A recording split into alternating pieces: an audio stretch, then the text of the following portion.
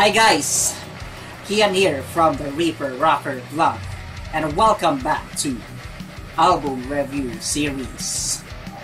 This time we will have metal legends, and this is not just a band. This is one of the big four in the thrash metal scene, requested by Aldous, my friend. And it's none other than Metallica on their latest album, Hardwired to Self Destruct. And before watching this video, make sure to hit the subscribe button and hit the notification bell as always, so you could receive all the album reviews in the future and also my future vlogs. And don't forget to follow my social media accounts. Hardwired to Self Destruct is the 10th studio album by Metallica, released as a double album on November 18, 2016. It is their first studio album in 8 years following Death Magnetic, marking the longest gap between the two studio albums in the band's career. Hardwired to Self Destruct was produced by Greg Fidelman, who engineered and mixed Death Magnetic.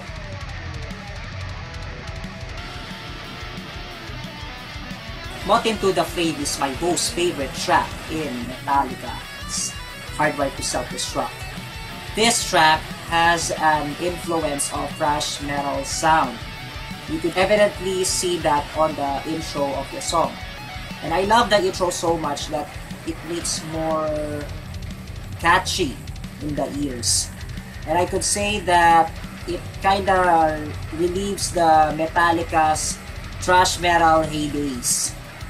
I could say also the guitar works of Kirk and James, they did an excellent job. The riffs gives me an excitement and make my moshing experience harder. Lars' drums work perfectly with the guitars and adds the flavor of heaviness. And don't forget also Robert's bass play. It amplifies the guitar so much that makes the song more awesome. Now That We're Dead is my another favorite track in this album.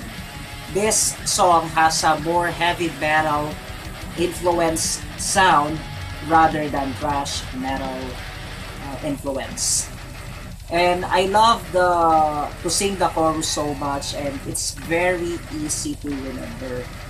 I love the guitar riffs, and it satisfies my ear so much, especially on the guitar solo riffs.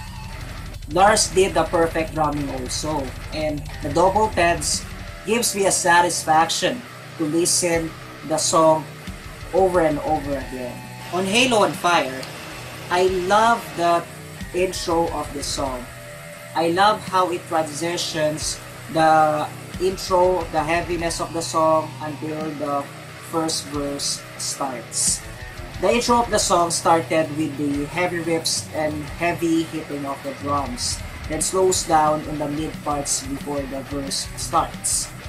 The song emphasizes on the slow tempo and with heavy riffs. And like this song is like a kind of heavy metal with a groove metal approach, and I like it so much since it poses a different approach on this song, since the other three tracks or the first three tracks in the album pose more with the thrash metal vibe. For the honorable mentions in the album, I have a lot of albums or songs to discuss. So let's start with Atlas Arise, Hardwired, and Spit Out the Bone.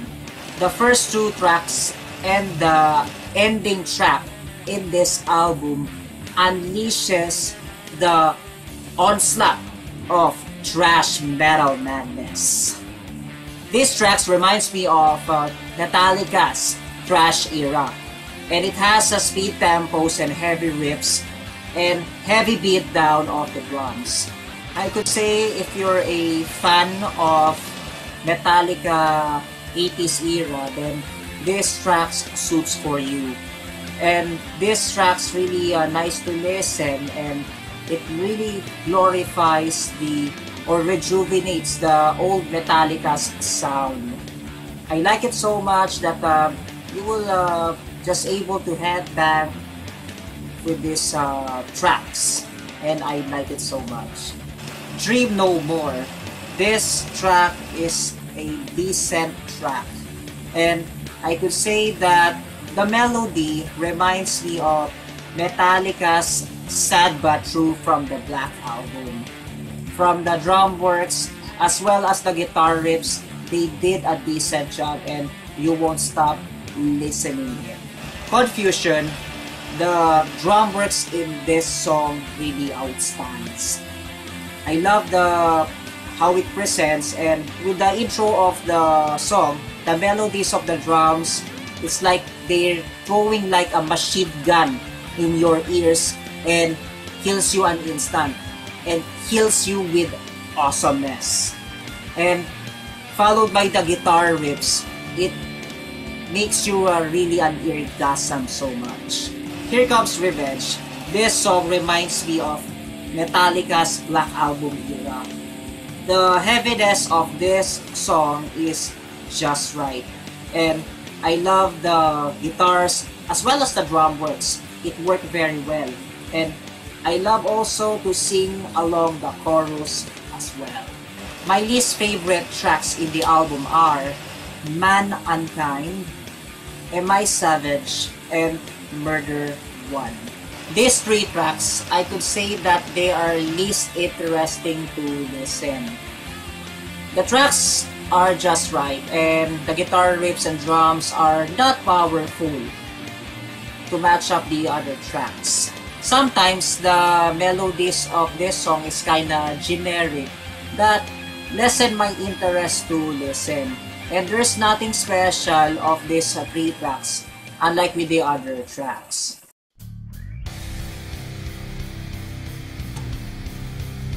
Now it's time for the verdict.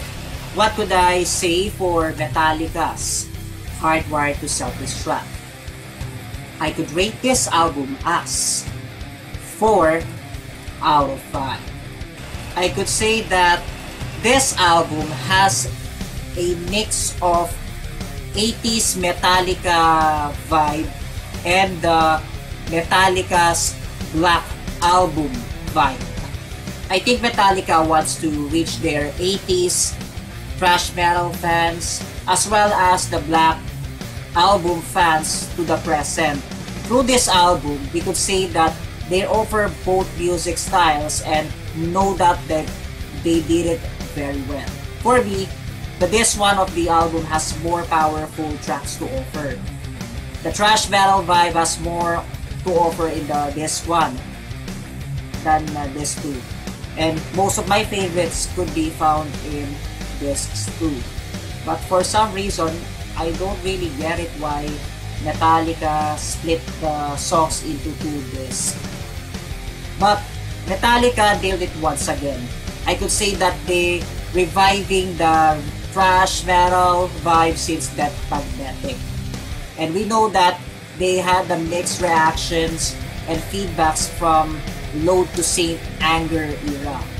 And we could say that they just enjoying their music very well, and they're reliving how the Metallica's sound before.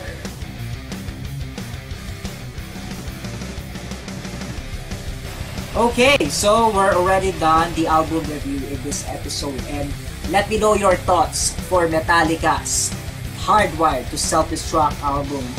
Just feel free to comment down below, and if you have a request for an album review, then don't hesitate to comment it below, and I will surely read it and entertain it. Okay, so we're already done, and this is Kian from the ReaperRocker vlog. Take care always. Let's beat up COVID-19. Stay at home. Wash your hands. We'll see you each other again. Rock on, Philippines.